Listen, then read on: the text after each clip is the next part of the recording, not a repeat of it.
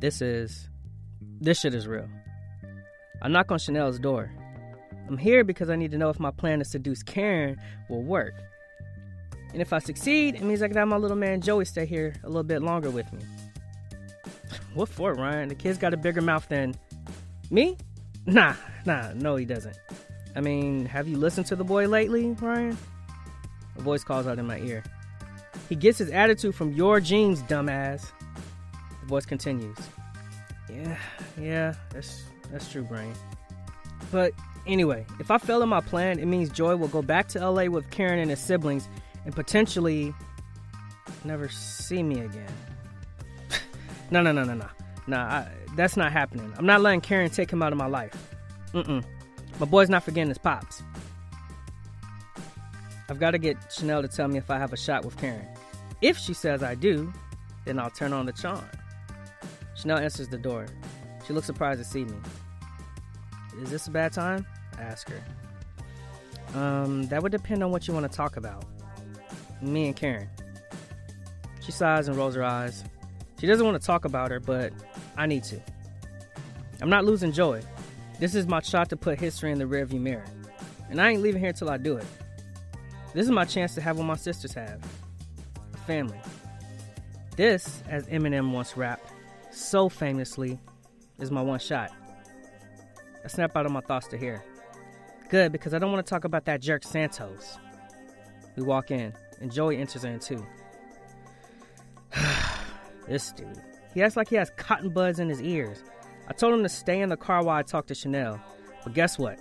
The dude's entering her house like it's his palace. I thought I told you to stay in the car. Ain't your fucking dog. Why the hell would you think I would listen to you? Joey tells me. He races off towards the living room. In the living room, he picks up a book from the coffee table. I don't know what it is, but as long as he's busy, I really don't care. In theory, I want to be his dad. But in reality, he's a massive dick. Y'all need to know that. I ain't joking. The kid is. Hey, look. Don't judge until you hear that last episode on the Joao and Nsita podcast. I take parenting that thing isn't going so well for you. Hey, I appreciate if you didn't call my son a thing, Chanel. I mean, he fucking is. But I still appreciate it if you didn't. Chanel sends me a look. Oh, you like him, don't you? You care about him. Giving nothing away, I say, he's alright. I followed it up with a shrug. Chanel sends me a smile. She knows I do. I laugh it off. Alright, no more games, she has me. Alright, I cherish the boy. He gives me purpose. He gives me faith. He gives me fulfillment in knowing I get to nurture him. He gives me the love I've always wished for, but never got to have with my father. Okay. I know y'all are laughing at me right now, but guess what? This dude's not caring one bit. I love my son. Let those words come home in your head. No one's going to make me feel bad about thinking that out louder. The kid's got a mouth on him, I say. Chanel laughs. Just like you had as a kid, if I remember correctly? Hell no, I had respect from my elders. This boy sounds like a character from Deadpool. The main white dude character. You ain't never seen Deadpool? Where were you, under a rock? Yeah. You weren't a saint, Ryan. Hey, I was a poet. A damn good-looking poet. First, reciting written works of poets to your pals doesn't make you a poet. It makes you a chump, which I think deep down we both know you already are. Chanel takes out a glass of wine. She pours a drink. I offer to take it, thinking it's for me. What, you think this is for you, dumbass? Get the fuck out of here. I wouldn't waste superb wine on a chump like you who's been drinking banana smoothies his whole life. I laugh. She's got me there. I bet you're wondering why we're so close. Why we're flirting with each other all of a sudden. Well, the answer for those two questions is we're close. We're close because, and I don't want to say it, but we used to do the magic. Translation, we fucked. It was a long time ago, and it wasn't during the time me and Karen were together, or during her current relationship with Santos. That dude's my guy. I wouldn't fuck him over like that. Anyway, it's not a big deal. I'd rather get out of there so we can forget it. If that's cool with everyone. Okay. You won't forget it, will you? Oh, I can see you shaking your head right now. Alright, can we get to why we're here? Chanel says. I'm here to fuck you again, I say. Chanel just stares. I'm fucking with you. Chanel pretends to feel relieved. What was that about? Do yourself a favor, Ryan. Leave that train of thought right there and get on the next train. Okay, never say that out loud again. It made me shiver. Chanel says. Hey, you weren't whining before you met Santos. Fuck. Why'd I say that shit? The fuck is wrong with me?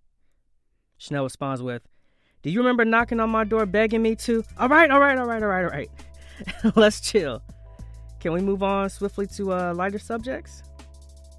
I know what you're talking about, Joey shouts. Damn, that kid. I'm gonna kill him one day. I try to steer this talk towards healthy waters again. I came to find out if Karen has a boyfriend and if she's still dating Curtis. Nope, they broke up. Chanel moves away. She looks uncomfortable. She won't look me in the eye. He's a movie star or something like that now. Fuck. I'm glad to hear that. Well, the news they broke up, not the movie thing. I'd rather wish cancer on that dick than wish he becomes something after what he did to me. Whoa. Don't judge. The dude seduced Karen behind my back, stole her, went to live with her in LA. Like, no, fuck him. I got depression. I've been through therapy. I deserve this moment of anger. Back to the conversation. I say, good. It's good they're not together anymore. Chanel gives me a look of, what are you thinking of doing? Ryan, I know you're not thinking of trying to get back with her. Would that be such a bad thing if I did? I know Karen and I have always been right there for each other, and I know Chanel thinks that too, so why does she sound like I shouldn't pursue Karen? Let's let this play out for a beat. I'm not thinking of starting anything, Chanel. Scout's honor? Scout's honor, I promise, I say. I know all about your promises, Ryan. I shake my head. I'm not going there. But just for context, during our time together during you know what, I promised to marry Chanel. And I didn't. I lied. Don't give me all that shit. You used her. Yeah, I did, but actually, there's no buts. I fucked up. I hold my hands up. We're not all saints. There's no one on this planet who can claim that they are.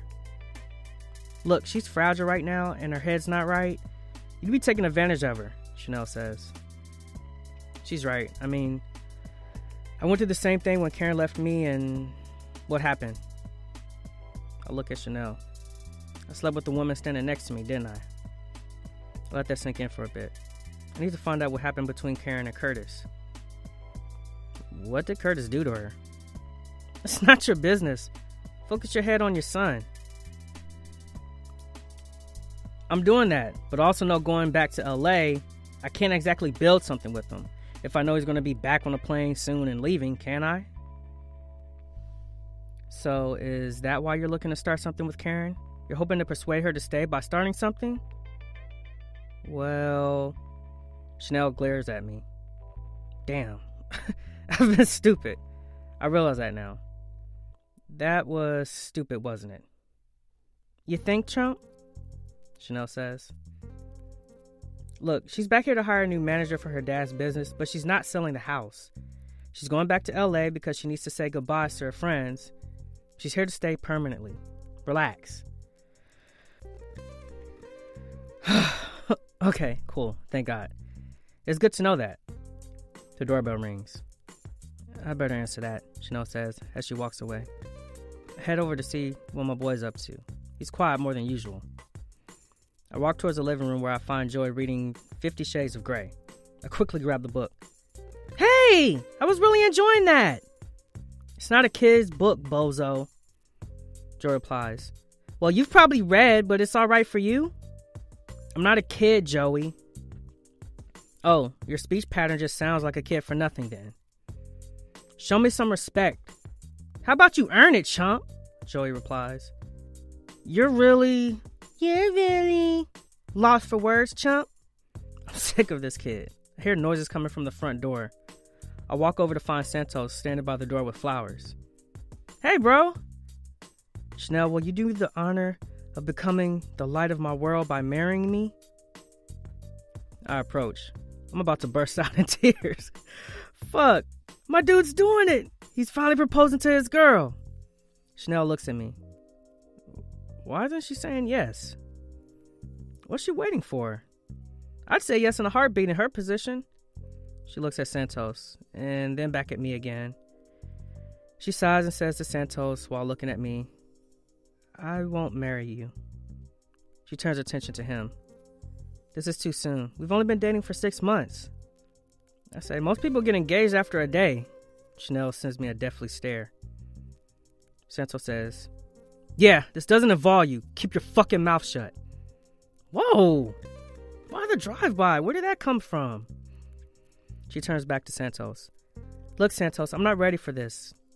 It's not that serious yet. We need more time. When will you be ready? Chanel pauses.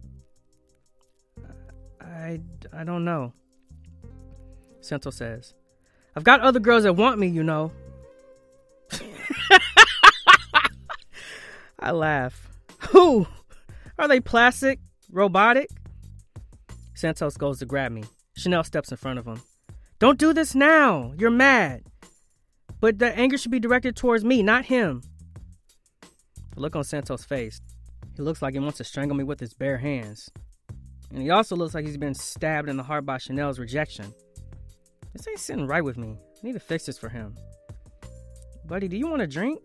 Santos gives me a look. Fuck you! He says to me, and then walks off. He walks off? What the hell was that about? I look at Chanel. She catches my thought pattern. I told him earlier that we slept together before we started our thing, and it got him riled up and jealous. It's what drove him to propose, I think. He thought there was something still going on between us. Fuck! Why would she do that? They had a good thing happening. Why would anyone so savagely ruin it like that? What could have driven her to do that? Unless... Nah, don't be stupid, brain. Unless... Nope, not going there, Ryan. She's still in love with you. Could she be? No. Why do you think she would be? It was a one-time thing. Would you tell him? Actually, 16 times thing if you include Valentine's Day and our birthdays. Joy walks in. You two slept together? Joey laughs. How was it? Did you have to whip her? We did nothing. And never use that language again, please. You just admitted it. I can't wait to tell Mom. Boy, do you want to slap? Chanel says. Joey goes quiet. Keep your mouth shut or I'll hunt you down and you know the rest. Now get your ass on my fucking house. I lead Joey out of the house. When we shut it, I say, well, that was embarrassing for you. She's a bitch. Oh, do you want to go back there and say it to her face? Because I'd really love to witness that. There's a tap on my shoulder and a smack. Santos hits me in the eye and I fall hard on the floor. There's blood gushing out of my eye. Santos kicks me in the stomach before turning to see Chanel's father in the driveway. I look up to see Santos heartbroken. He knows he's just lost the love of his life. It's game over for him.